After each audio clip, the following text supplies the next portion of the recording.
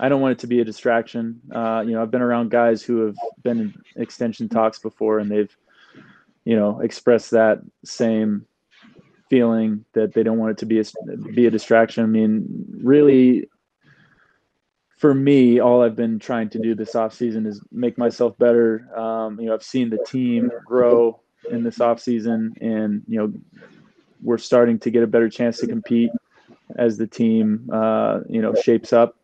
And I'm doing the same thing with myself. I'm trying to make sure that I'm ready to compete. I'm ready to be the same player that I was last year. So I don't want the extension stuff, selfish type stuff to be something that's going to be in the way of us winning games.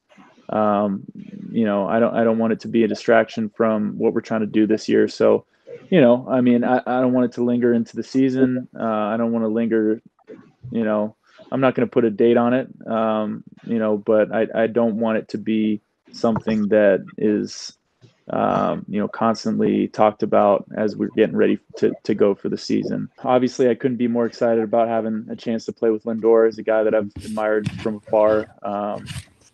Really a big piece of that trade was also Carrasco. Being that we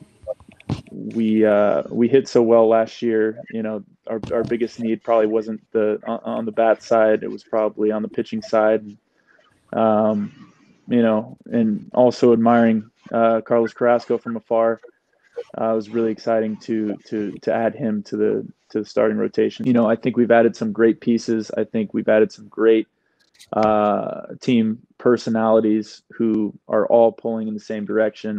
And I'm extremely excited to get to know these guys a little bit better. I've admired them from afar, but I think we all understand that, the New York Mets, people are talking about them, but that doesn't mean anything. That doesn't mean anything if we go out there and we lose, more games that we win than we win. The talk is cheap. We need to go out there and we need to put the work in, and we need to win a lot of games. So it's been a dream of mine to be a person to make an impact in my community. It's something that I've always wanted to do.